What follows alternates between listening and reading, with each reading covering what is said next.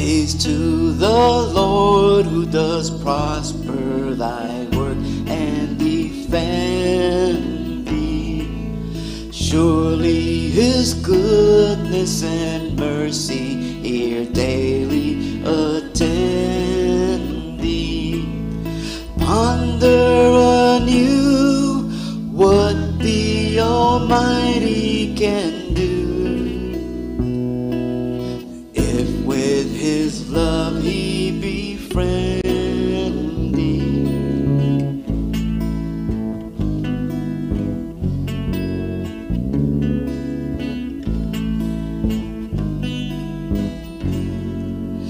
Praise to the Lord, oh let all that is in me adore him.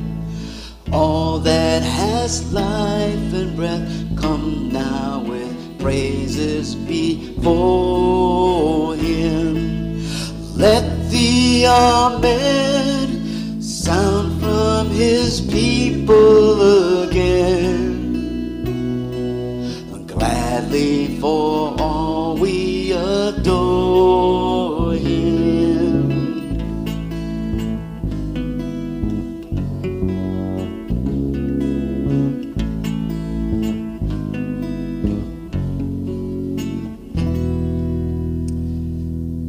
Let the Amen sound from his people again. Amen.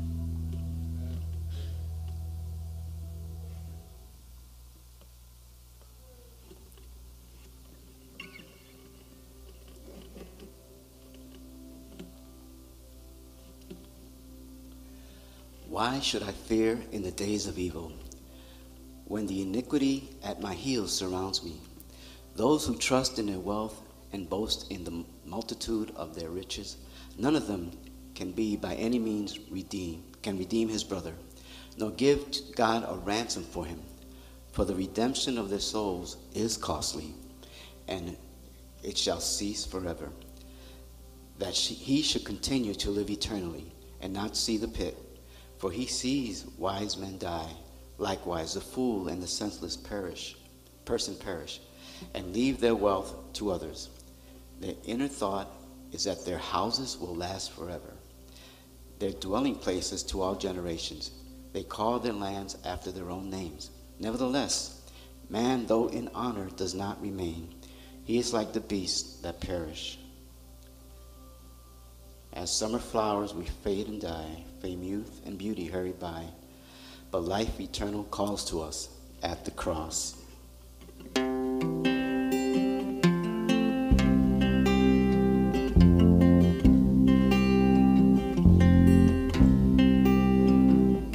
My worth is not in what I own, not in the strength of flesh and bone, but in the costly wounds of love at the cross.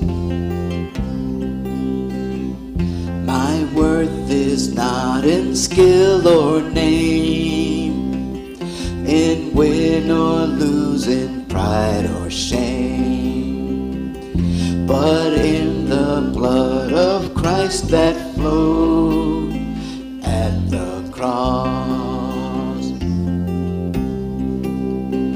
I rejoice in my Redeemer, greatest treasure, wellspring of my soul.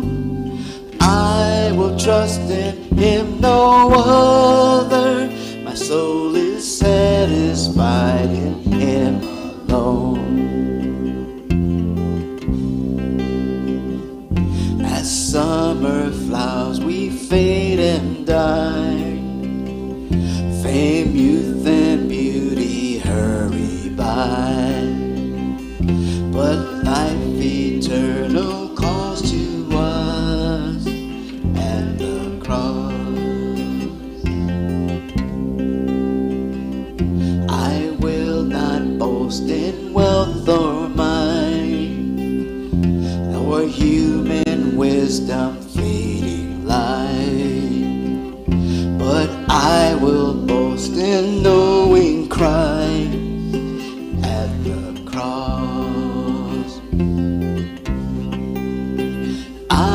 rejoice in my Redeemer, greatest treasure, wellspring of my soul.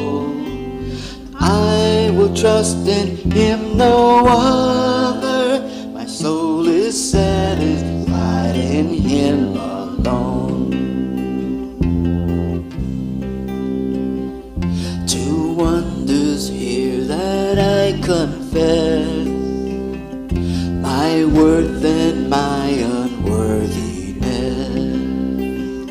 my value fixed, my ransom paid at the cross. I rejoice in my Redeemer, greatest treasure, wellspring of my soul. I will trust in him, no other. My soul is satisfied in him alone. I rejoice in my Redeemer, greatest treasure, wellspring of my soul. I will trust in him, no other. My soul is satisfied in him alone.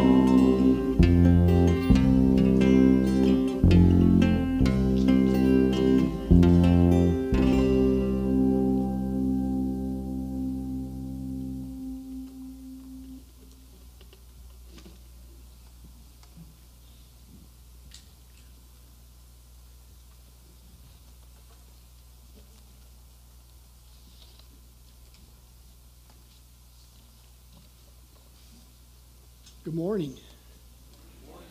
It's good to see you all here.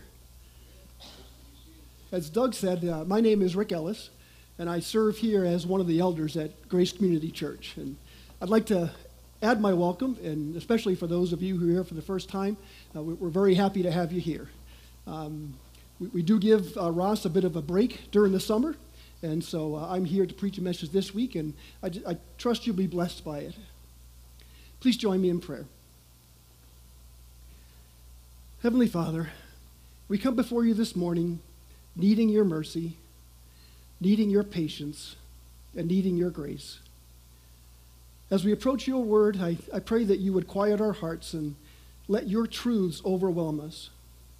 I pray that each person here today would be impacted for having encountered you through your preached word.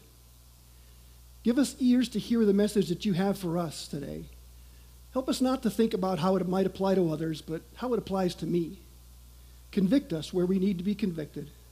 Encourage us where we need to be encouraged. Lord, I pray that you would use your servant to change hearts. Let your word shine forth for your glory. I pray this in Jesus' name. Amen. If I were to ask you who came after Jacob in the line of the Jewish patriarchs, who would you say? After Abraham, Isaac, and Jacob, who's next? You might say Joseph. You might say Reuben. What about Judah? I had an opportunity to take an expository preaching seminar this past fall, just prior to the G3 conference in Atlanta.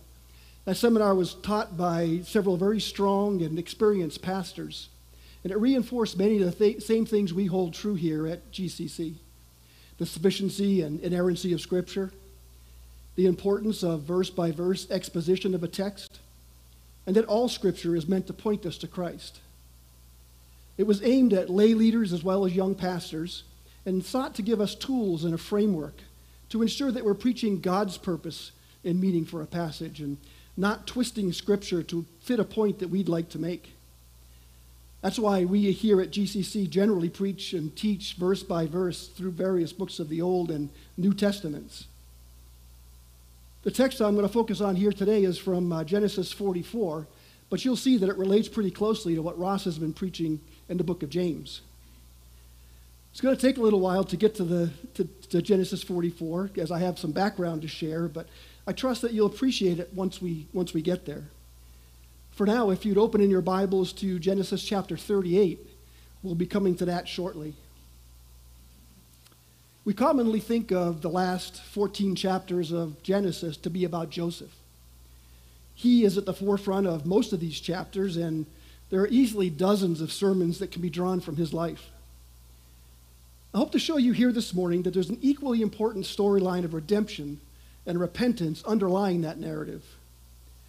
I'm going to give you an overview of the chapters and encourage you to do some additional study for yourselves.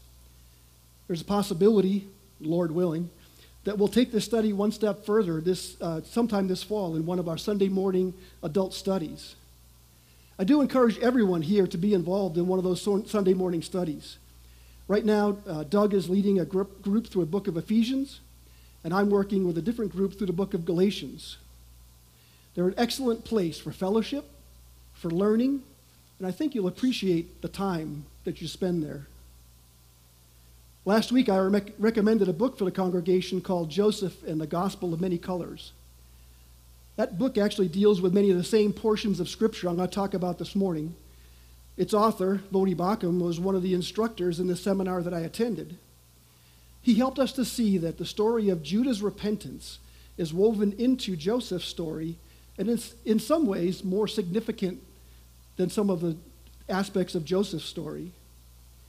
We're all familiar with the book of Genesis. It's the first book of the Bible. It's a book of beginnings. Genesis gives us a story of creation, the fall, where Adam and Eve's sin brought all of humanity under the curse of sin, the rampant wickedness which God punished in a worldwide flood, and then the start of a people who would be God's chosen people for redemption. There are three themes that are seen again and again through Genesis: the land, the seed, and the promise. This is probably worth some study on your own, but briefly, the land can be seen in creation, where it was created. The land is also seen in the flood, where it was destroyed and reformed due to man's wickedness. The land is in the Abrahamic covenant, where God promised that his people would have a promised land, and the land is also in Jacob's flight to Egypt, where the chosen people were taken out of the promised land to prepare them for God's work. The seed also shows up again and again. In creation, seeds are explicit. Genesis 1:11. God said, let the earth sprout vegetation, plant yielding seed, and fruit trees bearing fruit, in which is their seed, each according to its kind on the earth, and it was so. After the fall, God made a promise that the offspring or seed of the woman would bruise the head of the serpent. This, of course, is a promise that God fulfilled by sending his son Jesus to earth, where he achieved victory over sin and death. We then see seeds mentioned after the flood, as the world was repopulated. And finally, seed or offspring, depending on your translation, is seen in God's promise to Abraham that his seed would be greater in number than the sand on the seashore or the stars in the sky. Included also in that promise to Abraham's seed, was a blessing for all the earth, pointing once again forward to Christ. And the promise that the offspring of a woman would bruise the head of the serpent and bring redemption for man. The promise that Abraham's seed would be a blessing for all the earth. There's also a promise that God would never again send a worldwide flood. A promise made to Hagar that Ishmael would become a large nation. You can see that the land, the seed, and the promise are critical themes in Genesis. Reread the book sometime with those themes in mind. Look for how those ideas of land, seed, and promise are underlying the entire book. We know that the entire Bible is God's story, and it's clear here from the beginning that he had a plan for redeeming and restoring mankind and creation. I want to spend some time now looking at Genesis chapters 37 through the end of the book. As I said before, this covers a lot of ground. There's no way to do it justice in just one sermon. But what I want to show you is that these chapters are not solely about Joseph. They also present to us a wonderful picture of redemption in the life of Judah. The overall flow of these chapters is to connect the land, the seed, and the promise to Judah, who in the end is next in line to Abraham, Isaac, and Jacob. Let me stop and let that sink in. Judah is the next after the patriarchs. In the last 14 chapters of Genesis, there is as much about Judah in his redemption, in his life as there is about Joseph. We're familiar with the Jewish patriarchs, Abraham, Isaac, and Jacob. Genesis 12 through 37 follows these men in their lives. And then from Jacob's 12 sons, it's Judah, not Simeon, the oldest, not Joseph, the favorite and most successful, who emerges as the seed through whom God would fulfill his promises. The narrative of Joseph's life is instructive, but there are important and critical narratives about God's grace in the life of Judah as well that we shouldn't miss. God's grace in the life of Judah points us to Christ. One of the things that was reinforced in the preaching class I mentioned was the need to be diligent and thoughtful when we read and study the Bible. It's easy and natural to read it superficially and find some surface truths that we think might apply to our lives without fully grasping the big picture and the overarching message of the text. There are many examples of churches, pastors, and books that focus more on good morals and good works rather than God's blessings, or in God's blessings rather than on sin, repentance, and salvation. In his book, Soul Searching, Christian Smith refers to this worldview as moralistic, therapeutic deism. Moralistic, therapeutic deism. Voddie Baucham summarized this worldview as having 5 tenets. First, there is a God who created the world. Second, God wants us to be good. Third, the main goal of life is to be happy and feel good about oneself. Fourth, God does not need to be particularly involved in our lives unless we need him. And fifth, good people go to heaven when they die. Let me read through those again. There is a God who created the world. God wants us to be good. The main goal of life is to be happy and feel good about myself. God doesn't need to be particularly involved in my life unless I need something. And good people go to heaven when they die. You probably all know people who have this worldview, right? I hope we all recognize the issues with this worldview. But if we're honest, we can sometimes fall into it ourselves. Let's face it, we have a desire to be happy and feel good about ourselves, and so we kind of expect God to want the same. We do sometimes leave God on the outside when things are going well.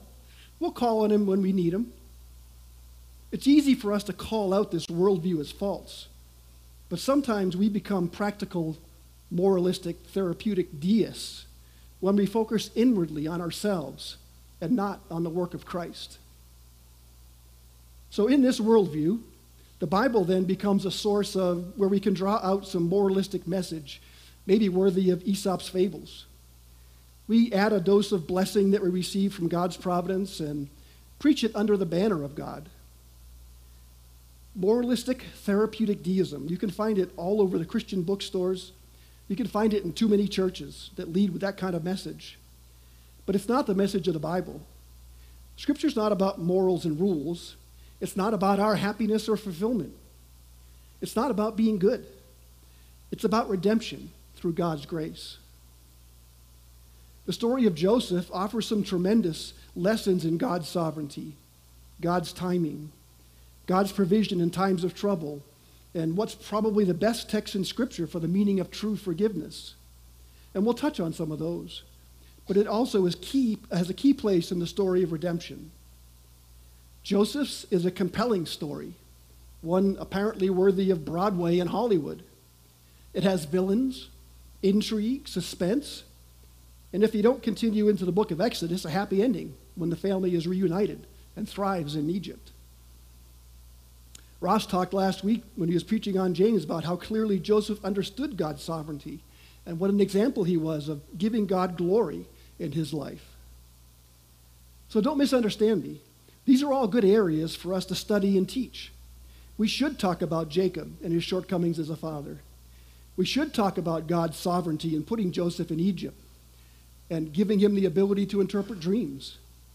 We should teach on the importance of forgiveness, no matter what wrong has been done against us. But we also need to draw out and show the life of Judah, his sin, his rebellion, his self-centered life, and ultimately his repentance and the blessing that followed when he was chosen by God to be the next in line for the seed that would redeem God's creation. So let me quickly give you some of the history about Jacob's family. Of course, Jacob was second born to Isaac, the brother of Esau. He coerced Esau into giving up his birthright, and with the help of his mother Rebekah, tricked Isaac into giving him the blessing. He then had to flee his brother and married 2 daughters of Laban, who competed for his love and attention. Eventually, those daughters, directly or indirectly through their nursemaids, gave him 12 sons. Jacob played favorite among the sons and preferred the sons of Rachel. In truth, the oldest son, Reuben, should have been the head of the family. He was the oldest. But he had committed adultery with one of his father's concubines, and that disqualified him. Simeon and Levi would have been next in line, but they had gone on a murderous rampage to avenge their sister, and the blood on their hands also disqualified them. In truth, Judah, the next in line, was no better than his brothers. Please stand while I read Genesis 38. And I'm going to read the whole chapter, so hopefully you can get comfortable. It happened at that time that Judah went down from his brothers and turned aside to a certain Adulamite whose name was Hira. There Judah saw the daughter of a certain Canaanite whose name was Shua. He took her and went into her, and she conceived and bore a son. And he called his name She conceived again and bore a son, and she called his name Onan. Yet again she bore a son, and she called his name Shelah. Judah was in Kezib when she bore him. And Judah took a wife for his firstborn, and her name was Tamar. But Judah's firstborn, was wicked in the sight of the Lord, and the Lord put him to death. Then Judah said to Onan, "Go into your brother's wife, and perform the duty of a brother-in-law to her, and raise up offspring for your brother." But Onan knew that his offspring would not be his, so whenever he went into his brother's wife, he would waste the semen on the ground, so as not to give offspring to his brother.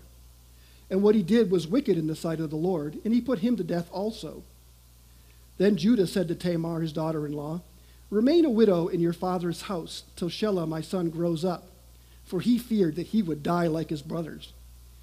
So Tamar went and remained in her father's house. In the course of time, the wife of Judah, Shua's daughter, died. When Judah was comforted, he went up to Timnah to his sheep shearers, he and his friend Hira the Adulamite. And when Tamar was told, "Your father-in-law is going up to Timnah to shear his sheep," she took off her widow's garments and covered herself with a veil, wrapping herself up, and sat at the entrance to Anaim, which is on the road to Timnah. For she saw that Shelah was grown up, and she had not been given to him in marriage. When Judah saw her, he thought she was a prostitute, for she had covered her face. He turned to her at the roadside and said, "Come, let me in to you," for he did not know that she was his daughter-in-law. And she said, "What will you give me that you may come in to me?" He answered, "I will send you a young goat from the flock." And she said, "If you give me a pledge until you send it." He said, "What pledge shall I give you?" She replied, "Your signet and your cord and your staff that is in your hand." So he gave them to her and went into her, and she conceived by him. Then she arose and went away. Taking off her veil, she put on the garments of her widowhood. When Judah sent the young goat by his friend the Adulamite to take back the pledge from the woman's hand, he did not find her. And he asked the men of the place, "Where is the cult prostitute who was at Anaim at the roadside?" And they said, "No cult prostitute has been here." So he returned to Judah and said, "I have not found her." Also the men of the place said, "No cult prostitute had been here." And Judah replied, "Let her keep the things as her own, or we shall be laughed at. You see, I sent a young goat, and you did not find her." About 3 months later, Judah was told, "Tamar, your daughter, has been immoral. Moreover, she is pregnant by the immorality." And Judah said, "Bring her out and let her be burned." As she was being brought out, she sent word to her father-in-law, "By the man to whom these belong, I am pregnant." And she said, "Please identify whose these are, the signet and the cord and the staff." Then Judah identified them and said, "She is more righteous than I, since I did not give her to my son Shelah." And he did not know her again. When the time came for her labor, there were twins in her womb. And when she was in labor, one put out a hand, and the midwife took and tied a scarlet thread on its hand.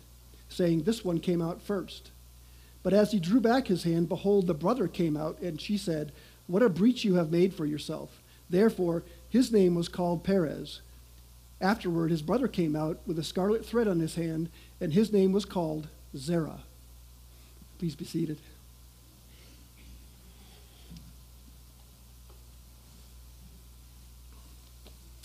So in the previous chapter to this, chapter 37, we saw the details of Joseph's favored position in the family, his unpopular dreams, and the plot of 10 brothers, first to kill him, and then at Judah's suggestion to sell him into slavery.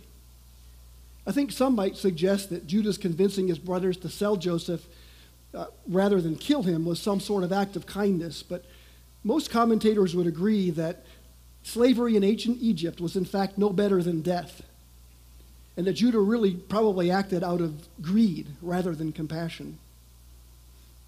Then here in chapter 38, right in the middle of Joseph's story, we see Judah piling sin upon sin. It should have been clear to Judah that marrying a Canaanite was forbidden.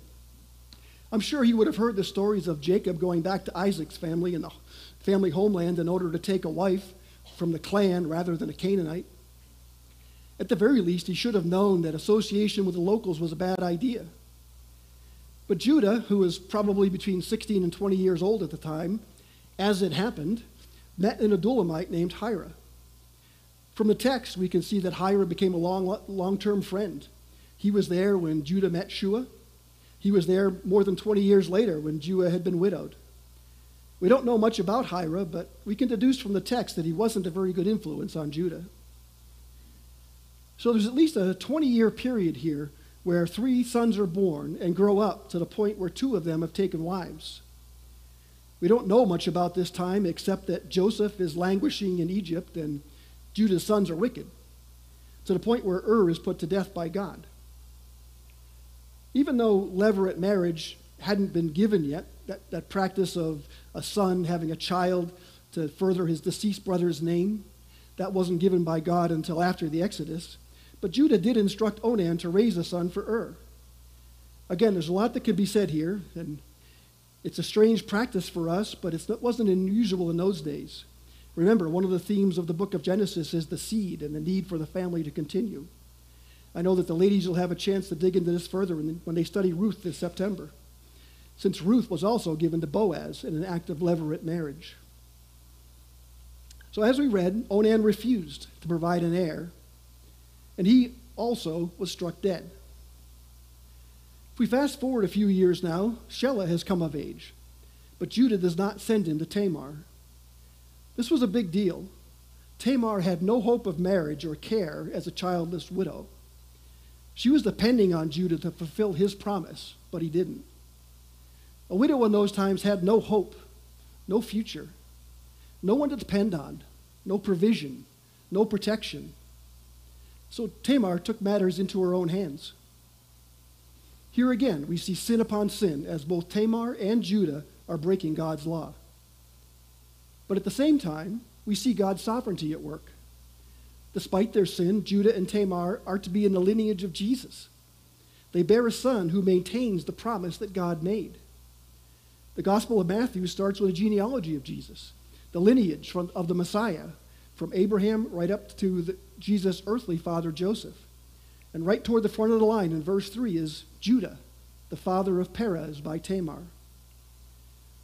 We might ask, why does God use sinful people? Of course, the answer is that's all there is. He has nothing else to work with. All people are sinful. But I think we also need to wonder why these sinful people. In the case of Tamar, she wasn't even Jewish. In the case of Judah, he had selfishly abandoned his family. Shouldn't God use the best and brightest among us? Wouldn't it have made more sense for God to use Joseph, who had persevered in trials, led a nation, and given glory to God? Or maybe Benjamin, who had not been implicated in selling Joseph to the Ishmaelites? Or maybe Reuben as the oldest and logical heir? The short answer is that God chooses. He chooses both who and how his will be accomplished. The God who created everything and upholds it by his right hand, the God who sustains and protects us in all things, The God who is holy and just and omniscient chooses. And we should trust that he chooses perfectly. He doesn't make mistakes. He's not taken by surprise. He already knows the end from the beginning. And so we really need to trust in his choices. Psalm 78 recounts the exodus from Egypt and how the Lord guided and protected and sustained the Jews through 40 years of wandering, eventually, and their entry into their promised land. Asaph wrote the psalm, and in verse 5 it says, "He commanded our fathers to teach their children. The next generation might know them, the children yet unborn, and arise and tell them to their children, so that they all set their hope in God, and not to forget the works of God, but to keep his commandments, and that they should not be like their fathers, a stubborn and rebellious generation, a generation whose heart was not steadfast, whose spirit was not faithful." Then after quite a bit of recounting the history of the Exodus, in verse 67, Asaph wrote, "He rejected the tent of Joseph. He did not choose the tribe of Ephraim, but he chose the tribe of Judah, Mount Zion, which he loves." Nothing more than that. He rejected Joseph's line and chose Judah, period. Doesn't make sense to us, and for us it's not natural for God not to choose the obvious one. Everything in us wants us to think that Joseph should be the one. The prophet Isaiah is also helpful here. In chapter 55, verse 8, Isaiah shows us some part of the reason why we can't comprehend how God chooses as he does. Isaiah 55, 8 and 9, "For my thoughts are not your thoughts, neither are my ways your ways, declares the Lord. For as far as the heavens are higher than the earth, so are my ways higher than your ways, and my thoughts than your thoughts." God did cut out and Onan for their wickedness. Why not Judah and Tamar as well? Because he chose. Because of his mercy. Judah and Tamar did not deserve blessing, but God did bless them. You and I did not deserve blessing, but assuming that he's done a work in your heart to save you, he has shown mercy. Ephesians 1, verses 4 and 5, we learn a little bit more about God's choice in the life of believers. He chose us in him before the foundation of the world, that we should be holy and blameless before him. In love, he predestined us for adoption to himself as sons through Jesus Christ, according to the purpose of his will, to the praise of his glorious grace, with which he has blessed us in the beloved. So God, in his infinite wisdom, chooses who he will bless, and he is perfect and merciful in doing so. Ross preached on the sovereignty of God just last week, that God is in control of all things, and that he works all things for his glory and for our good. He often does things that not the way that we expect, or the way that we like even, or what seems most sensible to us. But he is perfect and never wrong. And so we need to accept and glory in what God's doing. Truth is, it should drive us to our knees in thanks to him who saved us. We who God has chosen should be the most thankful, humble, and contrite people. The truth is, God didn't need to choose anyone, but he did. So back to Genesis. Chapter 39 now takes us to Joseph's story in Egypt and the roller coaster life that he had. Again, there are great demonstrations here of God's sovereignty, kindness, and provision, and they're all worthy of our study. There's a great famine in the land, and Egypt thrives because of Joseph's God-directed plans, while Jacob and his family fall on hard times. As we follow Judah through this narrative, we have to jump over to chapter 42, verse 10, where the brothers come in search of food. This is the first appearance of the brothers before Joseph. And none of the brothers is willing to sacrifice at all for the others, and they spend most of their time fretting about what's going to happen. They're all looking to save their own skin. Joseph, who was probably wondering why Benjamin did not come, takes Simeon as a hostage and sends the rest away with food. But he tells them to come back with Benjamin to prove that they're not spies. It's interesting as we see the end of chapter 42 into chapter 43 that the family doesn't immediately do that. They don't do what Joseph asked. They don't bring Benjamin back to have Simeon freed. And in fact, they wait until the food's all gone again. They were content to have lost Simeon as well as Joseph to protect themselves. There's no talk of trying a rescue or no options put forth. I wonder if the famine had ended so that Jacob's family could have fed themselves, if they ever would have gone back to rescue Simeon, or just forgotten about him like they forgot about Joseph. But the brothers finally do go back, and this time they take Benjamin. Joseph is watching carefully for any change in heart in his brothers. Another test, where Joseph planted a silver goblet in Benjamin's sack, gives him his answer. Judah, who was probably almost 50 years old by this time, not a boy, he was a man with children and flocks and responsibility, probably had a lifetime of sin weighing on him. He finally stepped forward in chapter 44, verse 16. And Judah said, "What shall we say to my Lord? What shall we speak? Or how can we clear ourselves? God has found out the guilt of your servants. Behold, we are the Lord's servants, both we and he in whom the cup has been found." And then jumping down to verse 33, "Now therefore, please let your servant remain instead of the boy as a servant to my Lord, and let the boy go back with his brothers." This is quite a change for Judah. It's a picture of true repentance. It's a 180-degree change in attitude and behavior. I want to spend a few minutes here talking about two aspects of this repentance in Judah. The first is that Judah was broken when he recognized that his sin was against God. And secondly, that the humility that came from that brokenness, from that realization. Again, Ross preached from James just last week about, 2 weeks ago in James chapter 4, verses 6 to 10. And those ideas of brokenness and repentance are front and center in that passage as well.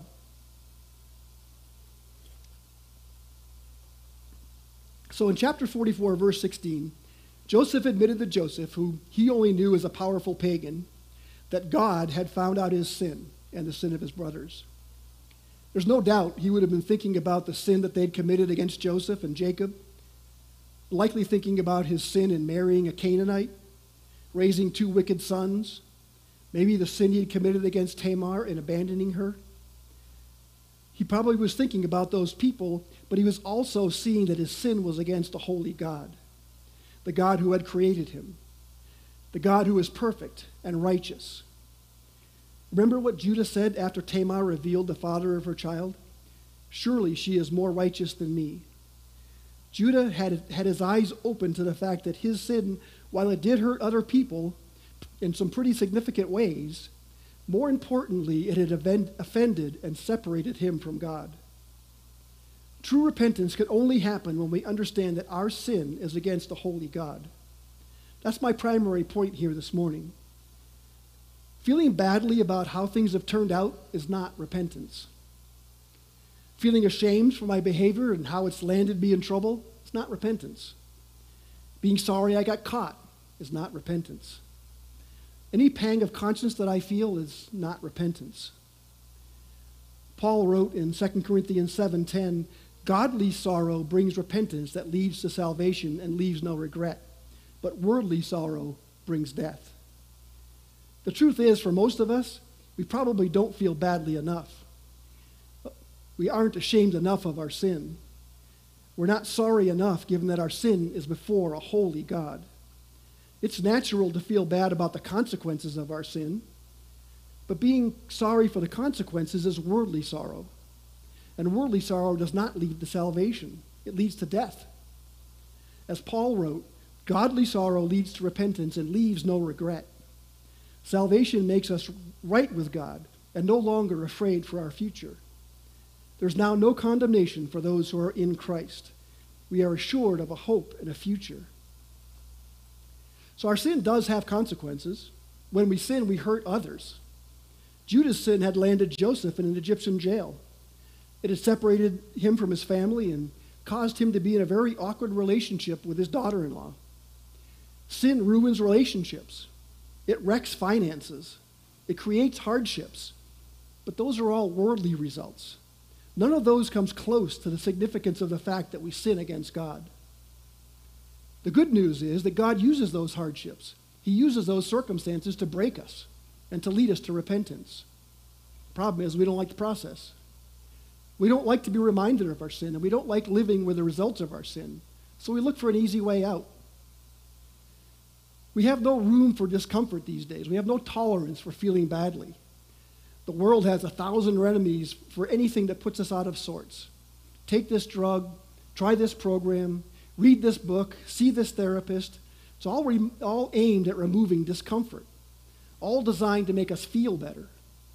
There's little room for shame in our world today. But rather than being shamed at our behavior, we often try and explain it away or make it be okay. Christians do this too. Pray this prayer. Do this good work. Jesus loves you and has a wonderful plan for your life, all meant to give us a quick and painless path away from discomfort, but they fall short of true repentance. Jay Adams, in his book, Competence to Counsel, wrote that it's like the engine light is on in the car, and we've learned to break the light. We know there's a problem, but we don't fix it or even acknowledge it. We break the light. We should be crushed under the weight of our sin, not looking for a way to get out. We need to recognize that it's not about me. It's not about my comfort. It's about God and giving Him the glory that comes from true repentance. We turn very quickly to the moralistic therapeutic deism I mentioned earlier. We look for ways to make ourselves feel better. We look for ways to take away the pain. But the world's solutions are temporary and ineffective.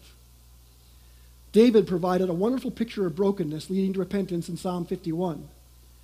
This is a familiar psalm, so I won't spend a lot of time on the background, but let me remind you that David wrote this psalm about a year after he had sinned in taking Bathsheba and having Uriah killed. The baby that Bathsheba was carrying had died, and Joseph is lamenting his sin in the whole matter. Notice here that David recognizes that his sin is against God and God alone. Psalm 51, verses 3 and 4, "For I know my transgressions, and my sin is ever before me. Against you, you only have I sinned and done what is evil in your sight, so that you may be justified in your words and blameless in your judgment." David knows that he sinned against a holy God, and that God is justified in any punishment that he determines. God is blameless in judging the wicked because he alone is holy and perfect. David also shows this brokenness, shows that he is broken and crushed by what he's done in verse 8. He says, "Let me hear joy and gladness. Let the bones that you have broken rejoice." Let the bones that you have broken rejoice. David doesn't ask God not to break the bones or even to mend the bones. He asks God to make the broken bones rejoice. In other words, God, please use this brokenness that you have caused in me to bring joy. Let this brokenness lead to repentance and life. And finally, in verse 17, the sacrifices of God are a broken spirit, a broken and contrite heart, O God, you will not despise. Elsewhere, Scripture tells us that God does not want our sacrifices of stuff, bulls, goats, or wine. He wants our hearts. He wants our worship. The sacrifice of God is a broken spirit and a contrite heart. I mentioned Ross's preaching on James 4, 8, and 9 earlier. James wrote, "Cleanse your hands, you sinners, and purify your heart, you double-minded. Be wretched and mourn and weep. Let your laughter be turned to mourning and your joy to gloom. Humble yourself before the Lord, and he will exalt you." You see it all there as well. We are to weep and mourn over our sin. We are to humble ourselves before the Lord, then he will exalt us. We don't exalt ourselves. This is an ongoing process. It's not once and done. Years after saving us, we should still look back and lament our sin before him.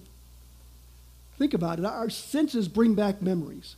A certain smell or sight will bring things to mind. Certain places or events will cause us to remember the same events or places from the past. We also remember our sin. We remember the person that we used to be. We should remember that person and weep over our sin. While God has covered those sins and forgiven us, there's still scar tissue. There's still consequences and damage left behind. There's still a reminder of our sin and rebellion. If you're a believer, do you look back and weep over your sin? Do you look back and praise God for what he's done to remove you from that? We should. When we sin against the God who created the universe, the God who will come and judge the world. The God who could have and maybe should have killed me in my sleep last night for what I thought and spoke only yesterday, but who instead made the ultimate sacrifice for me. So Scripture doesn't give us a lot of detail, but it's reasonable to think that Judah may have had thoughts over the years about how he had wronged Joseph. He may have lamented his friendship with Hiram that drew him away from his family. He may have felt a pang of remorse when he thought about Tamar in her father's house with no chance of a future. He may have felt badly for his father and probably countless other situations where he had come up short in his life. But it's not until this point where he comes to realize that his sin is against God and that God knows all that he can truly repent. So the first point that I want us to remember here today is that repentance comes out of brokenness. If we think of repentance as changing direction in the highway of life, then brokenness is the off-ramp that allows us to go the other way. Brokenness is the first step in turning our lives around and heading in a new and God-glorifying way. There are no shortcuts. There's no easier method. We need to be crushed by our sin. We need to weep and mourn that we've offended God. And remember, God opposes the proud but gives grace to the humble. Pride is the thing that gets in the way of being truly broken before God. If there are people in your life who you see struggling, people who are experiencing earthly sorrow for whatever reason, recognize it could well be God working in their lives to break them. It could be that the Lord is breaking down their pride. In those situations, please don't try and give them an easy answer or make things easier. Don't give them a shortcut to feeling better. Turn them to the Lord who can truly heal them. Point them to eternal peace rather than temporary relief from their pain. Speak the truth of the gospel to them. My second point is that true repentance leads to humility.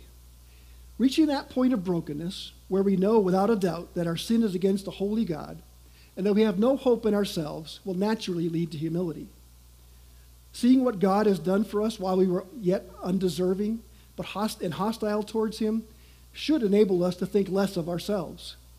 It's really a cyclical thing. Brokenness fuels humility, and humility is the foundation of brokenness. Let me say that again. Brokenness fuels humility, and humility is the foundation for brokenness. If we don't see our sin as being against God, we can sometimes try and justify or rationalize it. We can try and explain it away. We do this often by shifting the blame. You might hear yourself say, well, what has she done for me? He didn't deserve for me to help him. Well, at least I'm not as bad as so-and-so. I've tried to make her happy, but she doesn't appreciate it. All those are ways of shifting the blame, rationalizing our sin, and putting it on someone else. If you think in any way that your sin is someone else's fault, you've not been broken. You're not humble. In the garden, Adam said to God, "This woman that you gave me caused me to sin," as he tried to deflect and shift the blame for his sin. And we still do this today. We grumble about our jobs. We allow a root of bitterness against family members. We complain about the direction of the country, and we sin in our impatience or frustration.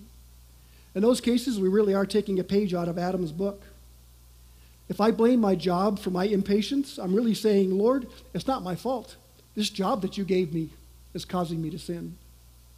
Or if I fail to cherish my wife because of something in her that bothers me, I'm blaming God. It wasn't me, this woman that you gave me. You see how it works? But if I'm humble, if I understand, as Ross preached last week, that God is sovereign and works all things for his glory and my good, I can't help but own my sin, repent, and draw closer to God.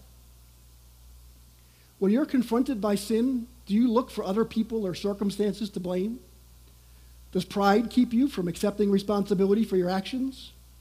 You get angry and escalate the issue to try and prove yourself better? All these reflect a lack of humility. As long as we can compare ourselves to others, as long as we can measure our behavior by our own rules, we'll come out on top. Let's be honest. If I set the rules and I determine success, then I better, be successful. We need to push aside all the fleshly and worldly measures that we know. We need to stifle our own defense mechanisms and consider our lives against God's perfect and holy standard. So humility is the act of setting aside what I think I need and putting someone else's needs or desires ahead of my own. You see it here in Judah's insistence that he be taken prisoner instead of Benjamin. Judah is putting both Jacob and Benjamin's needs first.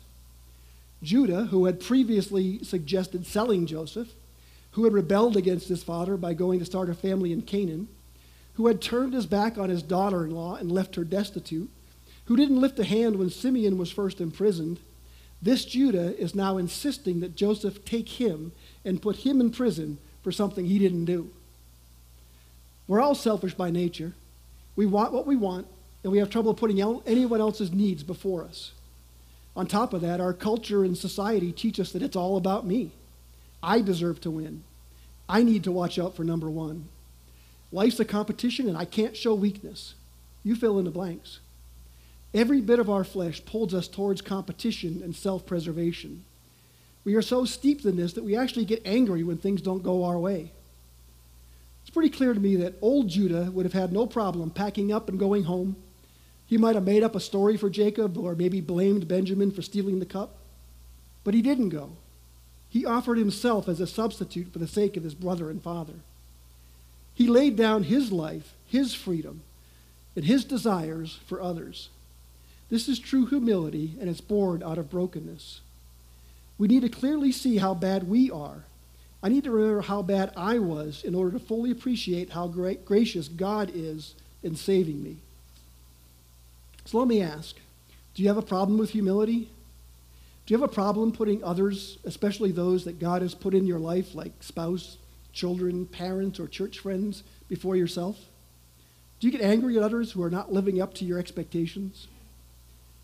If you can't honestly say that you demonstrate humility in these relationships, I strongly encourage you to look back. Remember who you were.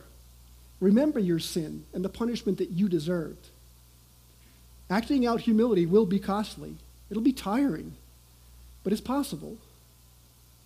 Do you weep over your sin? Can you see where God crushed you and brought you to repentance? Are you able to see God's grace changing you? If you can't answer yes, and if you struggle with humility, I implore you to fall on your knees, get down on your face before the Lord and ask for his mercy. Call on the power of the Spirit to work in you and give you strength. At a church this size, it's reasonable to believe that there might be some here who've been deceived. May well be some here who took what appeared to be the easy path and never truly repented of their sins, never saw their sin as the rebellion it is against the holy God, never been broken before the Lord. Scripture is clear. If you haven't been born again, if you haven't been made right with God, then there will be a change of, if you have been made right with God, there will be a change of heart. There'll be a change of attitude. There'll be a change of behavior, and you'll have peace in situations that used to drive you crazy. It's a natural outcome of brokenness and repentance. It's not something you need to do. It's something that will be because of who you've become. It may not happen immediately. Sanctification is a process where the Spirit works out our hearts to conform us to Christ. But you should be able to see that process at work. You should be able to see situations where the Lord is changing you. If you don't see those things, I, again, implore you to fall on your knees, get down on your face before the Lord, and pray for his salvation. Pray that he would work in your heart even today. So humility doesn't come naturally. There's no 7-step plan to achieve it. It's a gift of the Spirit when we're saved. Humble yourself before the Lord today while you can, because you will humble yourself before him one day, and it's best if you do that now in repentance and not in judgment. So Joseph is certainly a hero in these chapters of Genesis. He withstood years of persecution and hardship and stayed faithful to the Lord through it all. He forgave his brothers and reunited his family in a place where they could thrive and grow. We're right to look at Joseph as a model of holiness. Right up until the end, his life was confident in the fact that it was God who was at work and would bring him out of the promised land. He even made his brothers promise that they would bring his bones out when they left. So Joseph is at the center of this story, but Judah is the seed. As Jacob said before he died, the scepter shall not depart from Judah, nor the ruler's staff from between his feet, until tribute comes to him, and to him shall be the obedience of the peoples.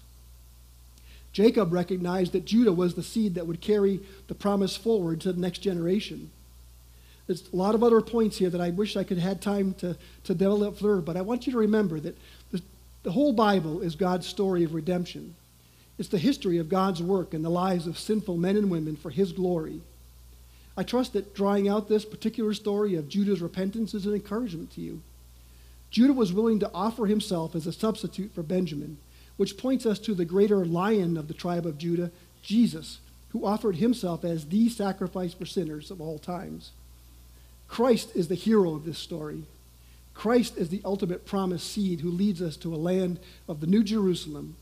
We need to be struck by God's goodness and Christ's sacrifice in this story of redemption.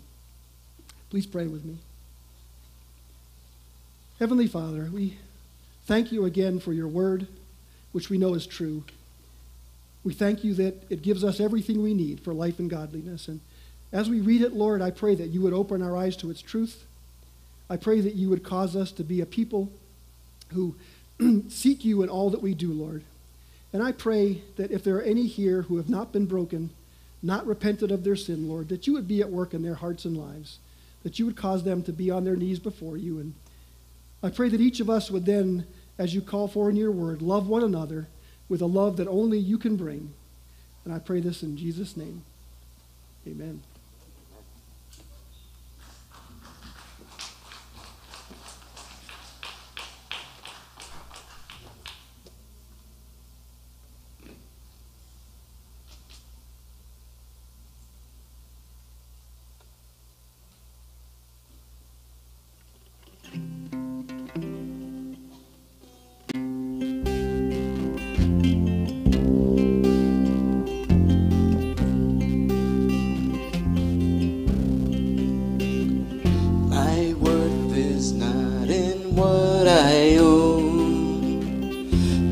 In the strength of flesh and bone, but in the wounds of love at the cross. My worth is not in skill or name, in win or lose or pride and shame, but in the blood of Christ that flowed at the cross. I rejoice in my Redeemer, greatest treasure, wellspring of my soul. I will trust in him, no other.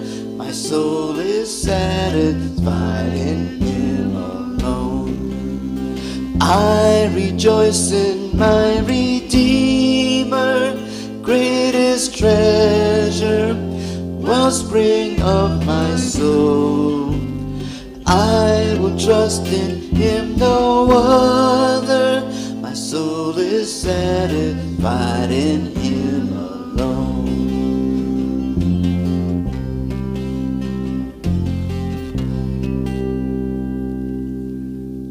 Now hear this benediction. Now to him who is able to do far more abundantly than all we ask or think, according to the power at work within us, to him be the glory in the church and in Christ Jesus through all generations, forever and ever.